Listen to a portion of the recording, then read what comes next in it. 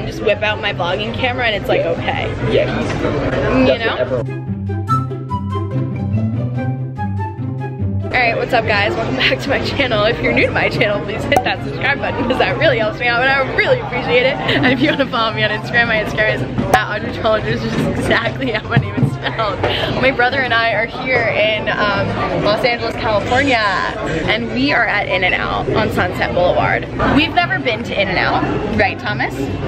Never been. Never been. And never been on the West Coast. Never been on the West Coast either, and he's now going to school on the West Coast, so we'll see how that goes. We'll see how that goes. So the thing is, we came here thinking that In-N-Out's gonna be amazing, right? What were we thinking? I had some high hopes. We had some high hopes. We had some high hopes. Very high hopes. We drove half an hour. Extremely high. Half an hour to get We Ubered half an hour to get to In-N-Out. And now, our hopes and dreams have been shattered because In-N-Out is overrated. There, I said it. Embarrassingly overrated. So we got 2 double doubles, and then he also got 2 regular cheeseburgers. And then we got cheese fries and regular fries. Okay, I'll admit, we took some pictures because this place, you know, it's the clout. Like, it's the content. Our conclusion is that In-N-Out, well, it's not even a meme because it's not like funny. But once you eat the food and realize how not good it is, it becomes a meme. Yes. Anyway, we were getting content and for 45 minutes. For like like maybe like 25. Yeah. So our food got a little bit cold. Yeah. So I'll give it that. It was a little cold, and that was our own fault.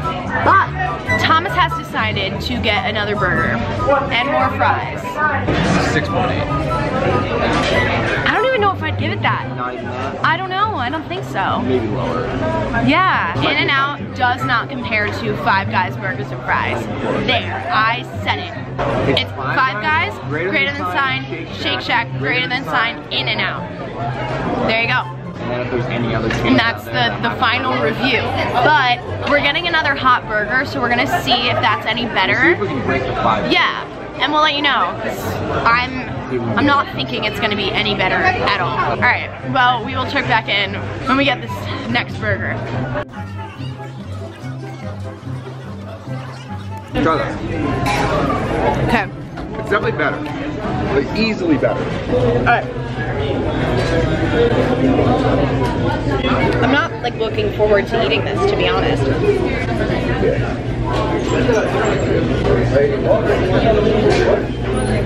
Okay. Definitely better.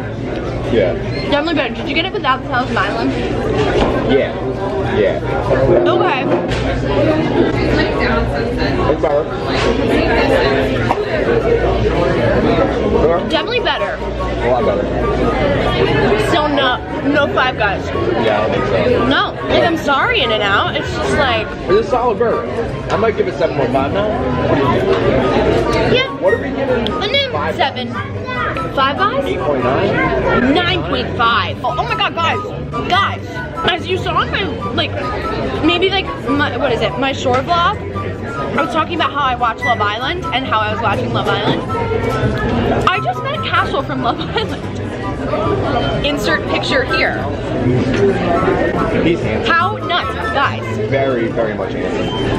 I turn over and I just see this like really tall, well-built guy. And I'm like, who is that? I was like, wow, like that guy looks like really good looking. And I was like, no.